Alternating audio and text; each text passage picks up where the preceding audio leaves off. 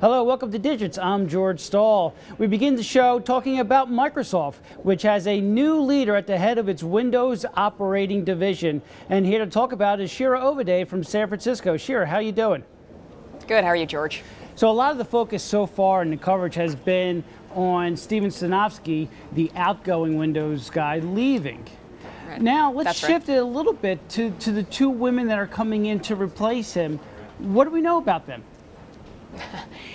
So the two women, as you said, are Julie Larson-Green, who has worked with Steve Sinofsky now in two divisions at Microsoft, both on the Windows team and at the Microsoft Office division, and Tami Reller, who's been the CFO and the marketing chief of the Windows division and is now kind of adding additional business responsibilities as well. So sort of an engineering head at Julie Larson-Green and a sort of marketing finance head with Tami Reller, the two-headed machine running Windows now. Why two and not just one?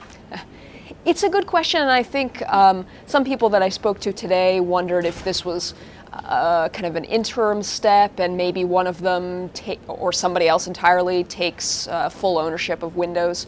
Other people said, you know, the Windows division is really more than a one-person job now, that you really do need somebody, as they have now, somebody to tackle the sort of engineering responsibilities and somebody else maybe to tackle the business side responsibilities. How will it work between the two of them? Is there one that will be the final arbiter? It just seems as if unless there's a good relationship already, there could be some pushing and shoving to try to see who's going to be at the top of the Windows division. Yeah, I think that's a fair concern. I mean, business history is riddled with co-heads or co-CEOs that have fought and never worked out. In this case, these are two executives who have worked together inside Windows under Mr. Sinofsky for a number of years, so they do know each other well. By all accounts, according to Microsoft executives and others I've spoken to today, they are extremely collaborative type of people, something not said often of Steve Sinofsky. So we'll see how well they work together. And internally, how are the two perceived? Internally, I think they're perceived very well. I mean, again, this is, particularly for Julie Larson-Green, this is a big step up for her. She's somebody who's been responsible for the look and feel of both Office and Windows. You know, she's responsible for things like the ribbon menu in Office, which a lot of people don't like, and also for the start menu kind of going away in Windows 8. But this is a big step up in responsibility for her, although she is well regarded and well liked inside and outside Microsoft. What about the timing of the moves? It comes just as Windows 8 was launched. How will that impact the jobs that they inherit? Yeah, I think the timing was a surprise for a lot of people. We should say we don't know all of the reasons behind Steve Sinofsky's departure that may have played a role in the timing just after the launch of Windows 8.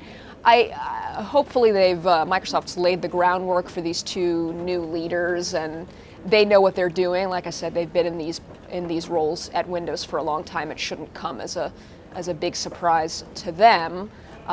It's more of an outside perception issue, as we can see the stocks, been dropping today on this news from about Sinofsky leaving. How big how meaningful is it that it's two women who is replacing Steve Sinofsky, that it's now two women running the Windows division? On the one hand, there are certainly very powerful women throughout tech. The head of IBM, the head of HP. So right. Women certainly have already embedded themselves into the tech leadership. On the other hand, these are the first females to run the Windows division. How big of an achievement is it? Or how notable I think it's a big deal. Yeah, I think it's definitely notable. It's something that I picked up on, and a couple of people that I talked to today picked up on. As you said, it's been a pretty good year for women in technology. At IBM, at HP, at Xerox, all have new women leaders. And at Microsoft, this is a company that doesn't have tons of women in senior leadership roles. And so for them to name two women to run Windows, it is notable. What about future moves? Do we expect anything else, or is this it for now for Microsoft? It's a good question. I don't think we have an answer right away. Steve Sinofsky had a coterie of lieutenants inside Windows, including Julie Larson-Green, and some people asked whether some of those folks might follow him out the door. I think the sense I'm getting is that that's unlikely right now, that this was kind of a one-man, just a Sinofsky decision, and everybody else is likely to stay in place. But, Microsoft is a changing company. Steve Ballmer, the CEO, has talked a lot about how he wants the companies to kind of mesh more together. All the divisions of Microsoft are kind of notorious for being warring with each other. He wants them to get along so that the products work seamlessly together. And the question's been raised whether the leadership that's in place is the right leadership to lead that new kind of Microsoft.